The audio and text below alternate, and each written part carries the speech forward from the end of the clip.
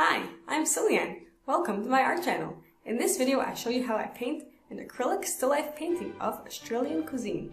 Enjoy!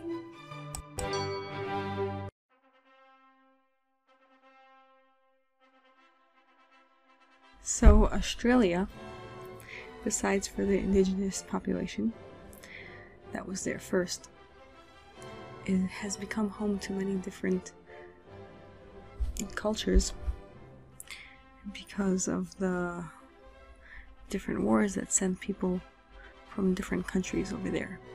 So the cuisine of Australia is very diverse. They took something from everywhere. They have a little bit Asian, they have a little bit British, a little bit American, and all different types in their diet. And of course they have their own homegrown specialties.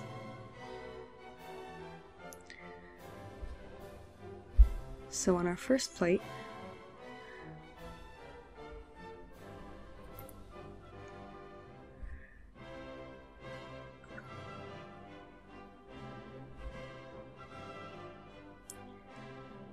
we are going to stack slices of bread. And what's special about this bread is that it is covered with a layer of butter and then a generous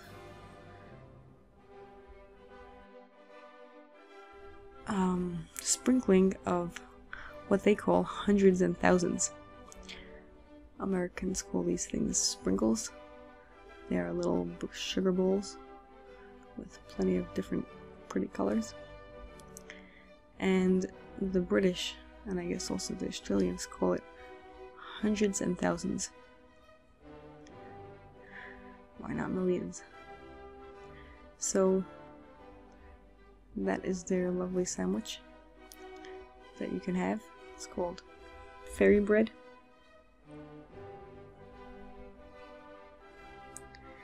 And it's just a piece of bread, butter, and all these hundreds and thousands of sprinkles.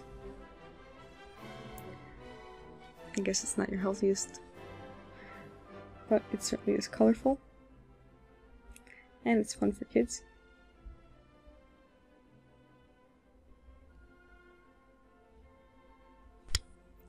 Very simple to make.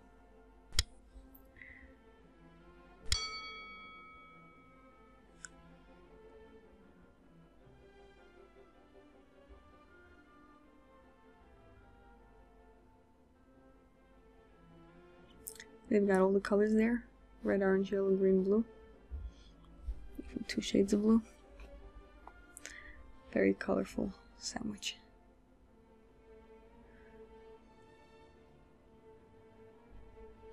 And our next specialty is going to be a traditional meat pie.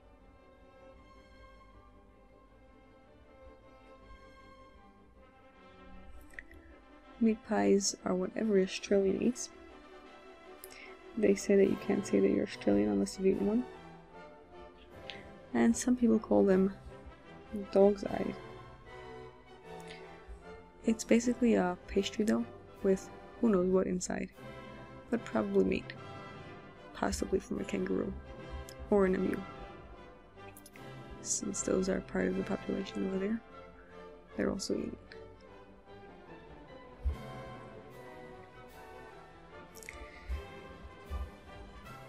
And from the British, they picked up the fish and chips. So we've got some fries here on the side that are the chips. And they say that they don't know how to do the whole platter exactly as the British do. They don't do the peas the right way. But they have their barramundi. That's their special fish that they've got in their waters. So that's how they serve it. Sometimes the fish is breaded. And give you a little salad on the side and a small dip in a bowl. But they are an island, so they've got plenty of fresh fish. And here we'll serve some Anzac biscuits.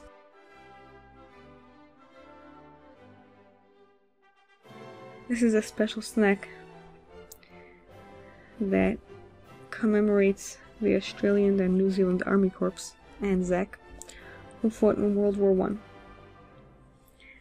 It's what the soldiers' wives used to make for them and send it with them on their long ship rides, since it lasted well.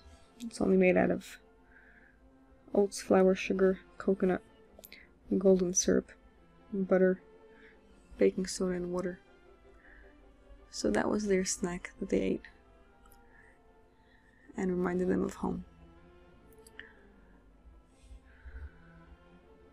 Next we have Vegemite on toast.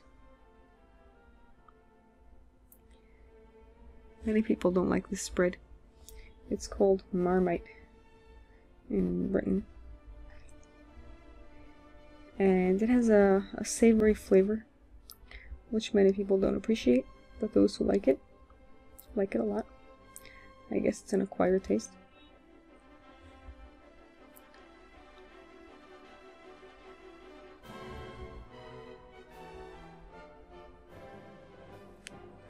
And I put some avocados on the side, since they've got plenty of those as well.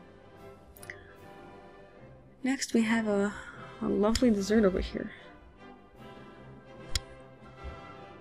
Sweet but refreshing with all those berries. Pavlova. The Australians and the New Zealanders will fight over who it really belongs to.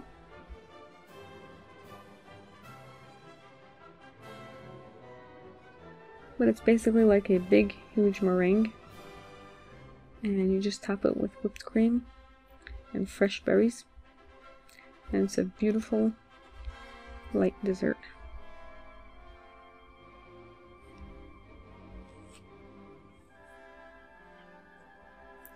I put a kiwi in the middle.